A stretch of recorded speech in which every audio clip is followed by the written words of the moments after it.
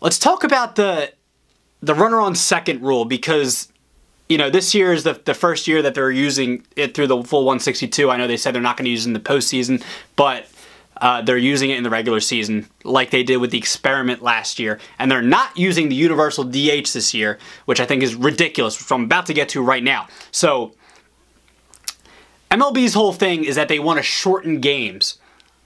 And I guess they want to bring more casual fans in, or, you know, they want to make sure people don't stop watching, whatever, the people that are watching right now.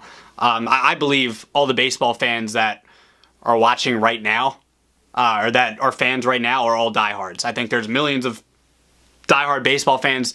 Unfortunately, baseball doesn't have a casual fan like basketball or football has.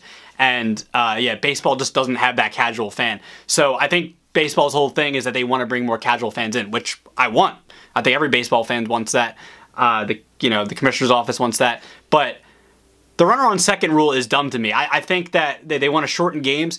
If you're sitting down for a baseball game, if you're turning on a baseball game, at least from the start, I'm saying, at least from the start, you know that you're going to be sitting down to watch a long game. Like, it's not going to be a quick 2-hour and 15-minute game like basketball is. Like, you know you're going to sit down for a slow-paced 3-hour baseball game, unless it's a pitcher's duel and it's a gem and it's a 2-hour to 2-hour-and-a-half game. But for the most part, it's going to be close to 3 hours. The runner on second rule is just dumb to me. I mean, I get it. Like, I guess each side, it's not like one particular side has an advantage. Like, you know, the Braves and the Phillies both got the runner on second rule today, so it's like, it's even. I get it. It's an even playing field. But it's just dumb to me. I think it's a dumb thing to incorporate. I don't understand why they have that, but they don't have the universal DH. Like, the universal DH makes sense. You're limiting pitchers' injuries, and you're creating more offense, which you want to create.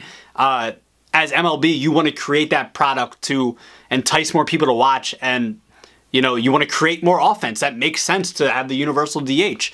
And it would make sense to have it the universal way, to have it the National League and the American League, because then it's, I mean, why would you ever have it in one league and not have it in the other anyway? It's, I mean, if you ever think about that, it's stupid. It's dumb. It doesn't really make any sense.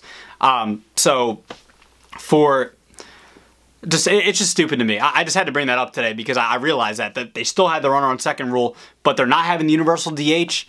Makes absolutely no sense. Get rid of the runner on second rule after this year. Bring in the universal DH. It makes sense.